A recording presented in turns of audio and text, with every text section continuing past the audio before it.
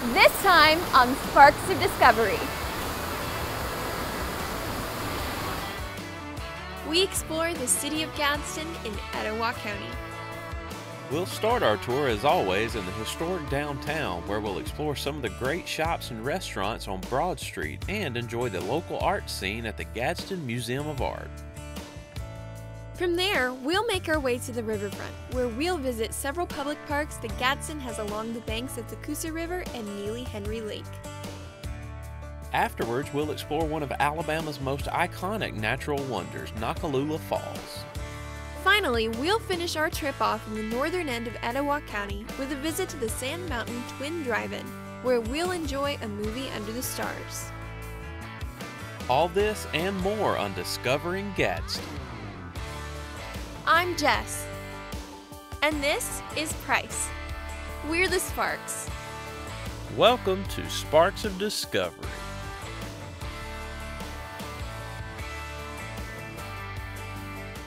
Located 60 miles northeast of Birmingham on Interstate 59, Gadsden is home to over 33,000 people, with over 100,000 in the metro area. Gadsden is the county seat of Etowah County, which is the smallest county in Alabama. With over 100,000 people, Etowah County is one of the most densely populated counties in the state.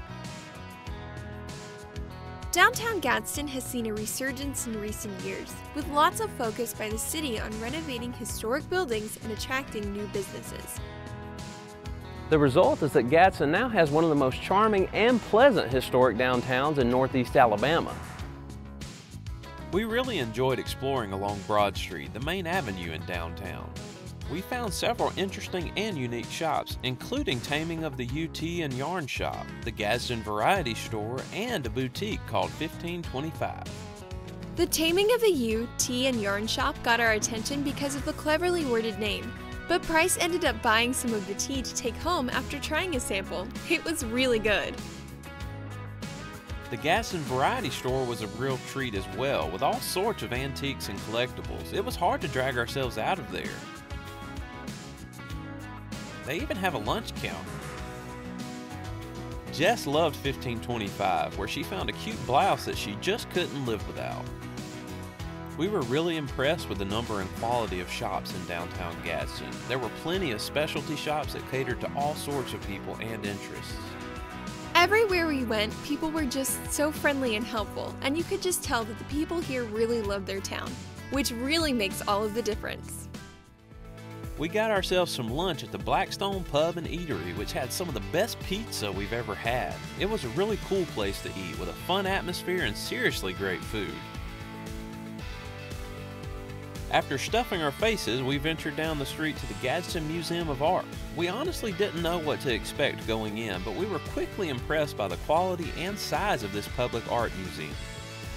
The exhibits were interesting and thought-provoking, and they even had a neat history museum on the third floor dedicated to the history of Gadsden and Etowah County. With free admission, we definitely recommend a visit to the Gadsden Museum of Art. Next door, there's a children's museum called Imagination Place, which has rave reviews from parents and kids alike. Right beside Imagination Place is the Hardin Center for the Cultural Arts, which is home to the Chan Gallery, a 4,000 square foot art exhibition space. The coolest feature here, though, is the 72-foot long model railroad that showcases what the Gadsden area was like in the 1940s. Price loves model trains, so it was hard to drag him away from watching it all day. At the end of downtown, overlooking the Coosa River, we found a neat little park beside the City Hall where we sat down under the shade trees for a while. We really enjoyed exploring downtown Gadsden. Further down by the river, there's a unique historic venue, the Morton Glosser Amphitheater. This stone amphitheater was built in 1935 by the WPA, another of President Roosevelt's New Deal programs. Gadsden lies at the northern end of one of Alabama's many lakes, Neely Henry Lake. The lake wraps itself around a large part of the city, creating one of the more unique and interesting waterfronts in Alabama. Across the river from downtown, you'll find one of the newest public parks in Gadsden, the Riverwalk at Coosa Landing. This is home to a beautiful river walk that's nearly a mile long. This is a great new feature for Gadsden, and we definitely recommend giving it a visit, especially early in the morning or the evening.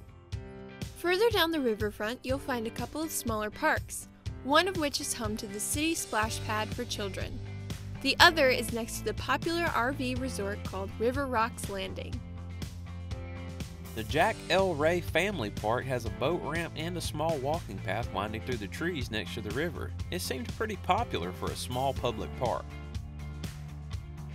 The last of the major waterfront parks was probably our favorite one, the James D. Martin Wildlife Park.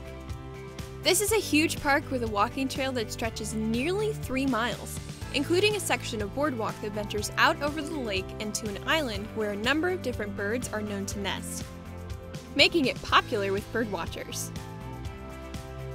There are 2 entrances to the park. The main entrance is located near Black Creek, with a second entrance next to the Gadsden Mall, which has a large dog park and recreational pavilions. We really enjoyed this park with its unique scenery and wildlife. It's absolutely worth exploring. On the north side of Gadsden, you'll find the most famous Gadsden landmark, Noccalula Falls. Just outside the entrance to the falls, there is an interesting war memorial park dedicated to the military veterans of Etowah County. It has several static displays of military equipment and some interesting military memorabilia in a small museum display. Noccalula Falls is Gadsden's crown jewel, bringing in visitors from far and wide to take in the breathtaking waterfall and the natural wonders of the Black Creek Gorge. At over 90 feet tall, this is one of the tallest waterfalls in Alabama. Above the falls, you can peer down into the gorge and view the waterfall from above. This is where you'll find the statue of the Native American princess Noccalula, who according to legend jumped from the top of the falls rather than being forced by her father, the chief, to marry a man from another tribe instead of her true love. The area above the falls is free to the public, but the best views lie down below the falls in the gorge. There is a ton to explore inside the park aside from the waterfall itself. We took our time and enjoyed all of the great features here. There is a botanical garden with some beautiful landscaping and a large koi pond beside a classic covered bridge. There are also some fun rock formations that you can squeeze through and explore in this part of the park. Just down from the botanical garden, you'll find a pioneer village, with buildings from the 1700s to 1800s, completely furnished as they would have been in those days. Past the Pioneer Village, there is a small zoo area with a handful of animal exhibits. Although several of the exhibits seemed to be empty for some reason, the animals that were on display were very active and friendly, and it was a great added bonus to the park. After we explored everything on the top side of the falls, we made our way down into the ravine via the Gorge Trail. If seeing Noccalula Falls from above wasn't enough, you can hike down into the gorge behind the waterfall for a more spectacular perspective. From here, you can sit and revel in nature while listening to the roar of the falls. Once you have worked your way around the cavern, the trail will take you down to the creek where you can swim and enjoy the water below the falls. We really enjoyed cooling off with a swim, although the water was surprisingly cool for the summertime. Afterwards, we hiked the rest of the Gorge Trail, which follows along the creek through the gorge with all of the beautiful rock formations and rushing water. At the end, you'll cross a wooden suspension bridge over the creek before working back up the opposite bank towards the trail entrance. Noccalula Falls is a magical and breathtaking place to escape into nature. We really couldn't recommend it more, as it's now one of our absolute favorite places in Alabama. On the northern edge of Etowah County, you'll find the Sand Mountain Twin Drive-In. With 2 screens playing a double feature, you just make your choice of which side you want to pull into and then pay the $15 fee per car, which is a real bargain for 2 movies. The concessions were very reasonably priced as well.